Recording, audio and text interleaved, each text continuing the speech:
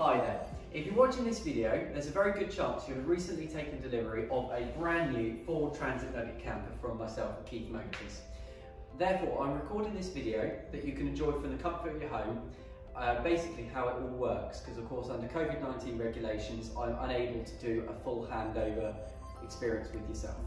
So please sit back, enjoy the video, and let me show you how it all works basically. So the Nugget is equipped with 5 doors, 2 in the front and 3 in the back.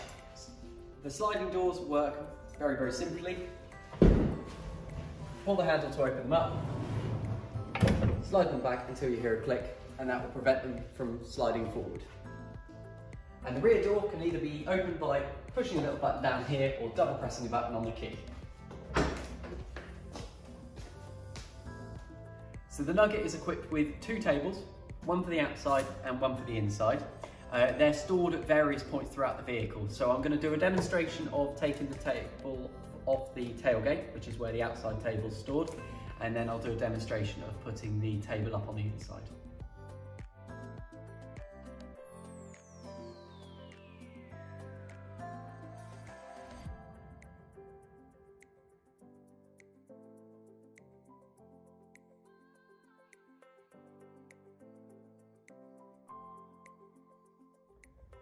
Now the inside table is actually stored underneath the kitchen sink, but I've taken it out of that because I don't want to make it look like so much of a faff. But let me just show you how the table is assembled.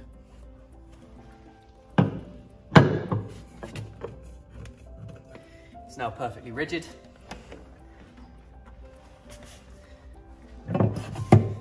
Put the table on like that and then just tighten it with a screw so it's perfectly rigid like that. And then you can sit back and it's all done. Right, so the kitchen's very simple. You've got your sink, you've got your cooker, and you've got your fridge. Obviously, I'm sure you know how a sink works, but the cooker, open it just up like this. You've got your 2 knobs for your 2 hobs, and the button to create the spark. The fridge, again, very simple, just open it straight up like that. You can also get a little basket which can contain some smaller items to stop them rolling around inside. You've also got 2 3-pin plugs, one on this side, and then one just behind the cooker, and of course a 12-volt socket as well. Leading on from that, you've got 2 angleable lights, just there and there, just so you can angle the light to be where you want it to be. This ladder, of course, can be stowed away inside this cupboard using these clips just here.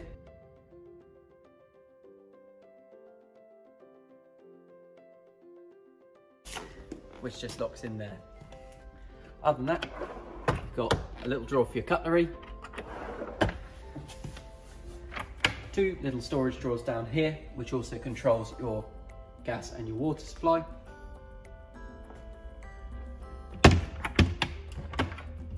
And some extra storage just in there, if the thing stays open. Now your gas and your grey water supplies are both contained underneath this cushion. So what you need to do is remove the cushion and you're presented with 2 little plates. Once you remove these, which is easily done, he says, you've got your bottles for your grey water and your fresh water. And once you unscrew this lid, you've of course got your gas. Other than that, there's also a control for your electricity. Hopefully you can hear me okay, which is just controlled down here. So if you want to turn all the electricity off in the Nugget, simply twist this anti-clockwise and I'm in pitch black, and then you can turn it back on again. And hopefully the lights will start turning on. Other than that, you've also got your pump for your sink and a few fuses. Now the power's all back on, we can actually talk about the lights. So as you can see, there's LED strip lighting absolutely everywhere, which is dimmable, which is using this switch just here. If you push that, it goes to a little bit of a warmer glow. So say if you're sitting in the evening, but you can make it a bit brighter, say if you're cooking or reading or something like that. They're controlled by using a couple of switches, which are just behind the umbrella, which is just here. And there's also a switch by the kitchen for easy access, just there.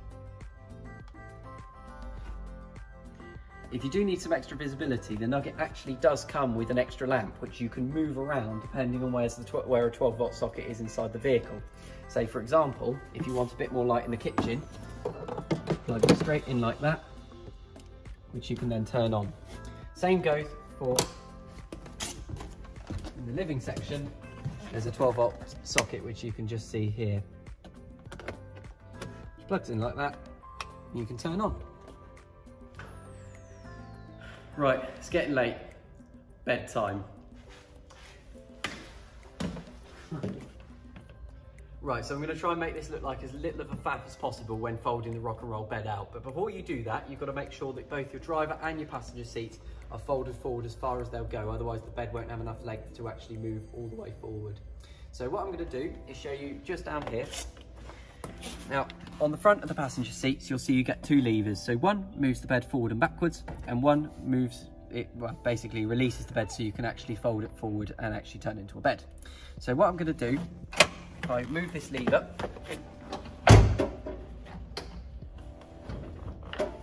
all the way forward. Now it's in a showroom, so it's a bit of squash and a squeeze. And then what I'm going to do is pull it out. So this is the first half of the bed. Now the second half, if I just clamber forward,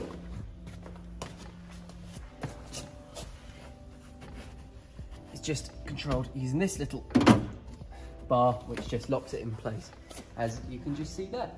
And there's your first bed. And your head goes this side, and your feet go this side, unlike the bed upstairs, which I'm going to show you now. Okay, so first things first, you've got to make sure the roof is up, obviously. Now, it's very, very simple to put the roof up on a Transit Nugget. It's only one clip, which is just here. So you've got to release the clip, use this grab handle to pull down so that there's basically a little clip just down here. Make sure it clears the top of the roof. And then all you have to do, just push up like this, and then the hydraulics do the rest until you hear a click, and then it's done. So first things first, you've got to make sure the ladder is out, which is just in this cupboard, as I showed you earlier.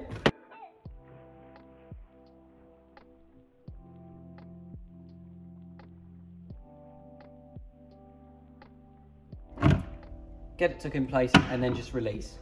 What you don't want to do is put the feet down first and then clip it in place, because otherwise these clips might not actually hold the ladder onto. And that means the ladder will fold back, which is obviously not ideal. So make sure the clips are on first and then just release the legs like I did just then. So what you need to do, go up a rung or so, and you'll find two little clips. Release one, release the other, and clip the bed down like that.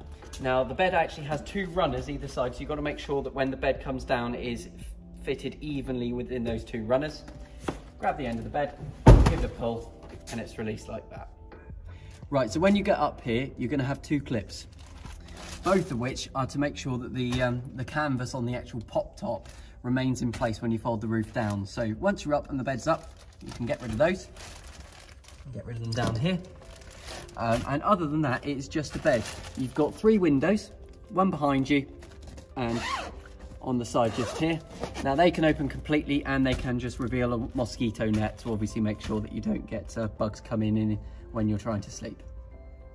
If you do have little ones up here, you've also got a child's net, which is fitted just underneath, and that clips into the two clips which are just up there, which normally keep the bed in place. So if you do have little ones in there, you do actually have that little bit of extra security on that side of things. Underneath, you also get some plastic springs. Now this is something that Ford have used to give you a little bit more mattress depth. So don't need to do anything with them, just plonk a mattress on there and they'll be good to go. Putting the bed away is exactly the same as when you take it down. All you need to do, come up a couple of rungs on the ladder, push all the way up, and then it will clip in to these few clips just down here. Then once that's in place, you're all good to go. So when taking the pop top down, you've got to be very, very careful and very, very wary of the canvas. If the canvas gets pinched in the mechanism, it will lose a bit of its waterproofness. So just make sure that you take extra care when taking the pop top down. Now, to take the top down, there is a little safety which you need to push in to make sure obviously someone doesn't accidentally take the pop top down. So what you need to do, push that in, grab the little loop up here and simply pull it down to about halfway, which is when the roof will stop supporting itself. Before you actually lower it fully, you've got to make sure that all the canvas is tucked in as much as possible. Just make sure it's inside the vehicle. Once the top is down, you can actually start to tuck it in. So don't worry too much about that. Just make sure it's inside for the time being. What I should also mention is these little straps here. Make sure that you keep, that you fasten those before you take the pop top down, because that will help pull the awning in and the canvas as well. Once the top is down and you've neatened it up as much as you like, what you need to do is pull this down on this strap as much as you can. Make sure that this is horizontal. Line it up with the actual clip and then just pull down like that, and that will lock it in place. Now, as I was explaining all the other features in the Nugget, you may have noticed this screen just behind me. Now, this screen is how you control stuff like your water temperature, your heating and cooling, and of course your refrigerator. Okay. Now, it's very, very simple to use. There is an instruction manual that will come with every vehicle that I've made sure was delivered to you when you collect the vehicle as well. But this is a rundown as to how it works. I'm just going to get my colleague to zoom in slightly. So let's say, for example, you want to adjust stuff like your refrigerator. So rotate the knob until the refrigerator button is highlighted. Push the center of the dial forward and rotate this knob. So press these little arrow keys up and down to control how cold you want your fridge. So I'm going to set it on number 4 because we've got some iced coffees on their way. And press it again and you'll go back to the main menu. Now, the same procedure is of course with your heating and cooling and your refrigerator and your water. So it's the same procedure for all of them. Now, aside from all the other seating in this vehicle, you do of course get 2 swivelable captain's chairs, which are rotated using this little lever, which is just down here, which is separate from, of course, the lever that moves the chairs forward and backwards. You've got to make sure the back side of the chair is upright, because otherwise it won't turn properly. Okay. What you need to do, twist it all the way around until it locks in place, and then if you want to swivel it back, go around, pull that lever again, and then it will swivel back to where it needs to be. At that point, you can then adjust it to whatever position you want. You've of course got 2 armrests which are adjustable, and there's also a little knob just down on the other side of the seat which is for your lumbar support. So to start off on the driver assistance side of things, and obviously in the driver's seat, there's absolutely loads of features that I need to go through on this side of things. So first things first, let me go through the 8-inch touchscreen, which is called standard on the Nugget. Depending on what options you get, or it may or may not come with navigation, but I will make sure I go through that anyway for the people that do. So to start off with, on the radio side of things, what you need to do, let's say for example you want to preset a station in. At the moment, as you can see, I've got radio 2. You want to preset a station in, you go in, of course, into station list, or if you want to say listen to DAB radio rather than FM, select DAB. So go, you want to program in Absolute Radio 90s, select Absolute Radio 90s, as you can hear. Let's say for example you want to program that into preset 2. What you have to do, simply press and hold, and it closes to that station. Traffic stands for, well, TA stands for traffic announcements. Let's say, for example, you're in a place that you don't know, which you may well be in a camper van such as this, and you want to know about the current traffic situation. Simply highlight that, and it will interrupt the traffic the radio that you're listening to give you live traffic updates. Let's say you want to program in a phone. Search for your vehicle on your device and select it once it is found.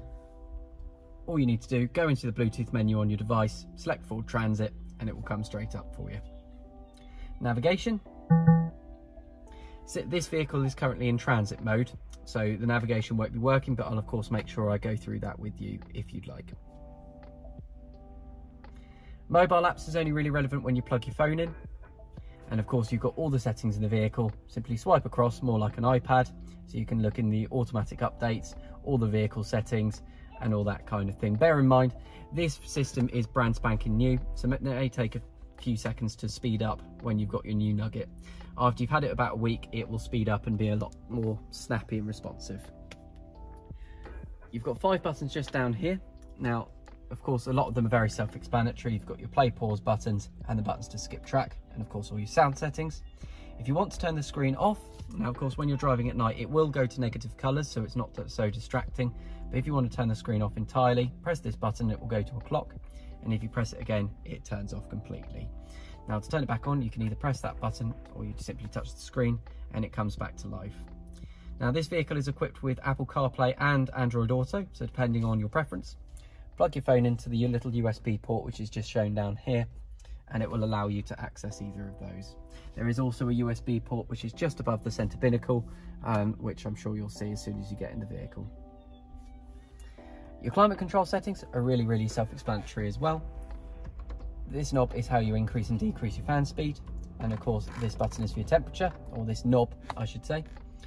You've of course got the max AC and your max heating, i.e. if your car's either frosted over or boiling on the inside. This little button down here is key, which is for your heated front windscreen, testament to a lot of Fords. Let's say for example your Nugget's all frosted over on a cold winter's morning, press that button and it will all melt off in about 1.5 minutes, so it's really useful. These buttons down here are of course for your traction control, your driving mode settings, and for your parking sensors. Now the modes for the Nugget, there are only 2. There's normal and eco mode. So let's say for example you want to put it in eco mode. What it will do is it will make the engine a little bit less powerful and make the throttle response a bit lazier, a bit nicer on a longer journey. On that you've got your hazard switch just down here. Now 6-speed manual gearbox, which if you want to put it in reverse you have to pull up a little collar on the gear lever and move it across and back like that. And then what will show you whether you're in reverse is if you have a reversing camera, it will come up on the 8-inch touchscreen. If you don't have a reversing camera, the front and rear sensor park pilot system will also come up on the touchscreen as well. Now the buttons on the steering wheel are very useful. Now this vehicle is equipped with adaptive cruise control. Even if it's not, the buttons will remain very similar. Now if you want to set your cruise control, what you need to do is press this button just down here. Move this button that says res up or down to set your speed. To cancel it, just press that button there. And on this vehicle, like I say, because it's got adaptive cruise control, you can adjust how close you are to the car in front. These buttons here control this little center screen here. It's very self-explanatory. I won't go through that for the time being. Other than that, I think that's all I've got to go through on the driver assistance side. Let's hop out and have a little debrief. Overall, that concludes my handover video for the brand new Transit Nugget. I hope you found it interesting. Thank you so much for your business on behalf of myself and Keith Motors. If you have any further questions or if you'd like to contact me for any reason, I'll link all my contact details down in the description below. But overall, enjoy your new camper. Bye for now.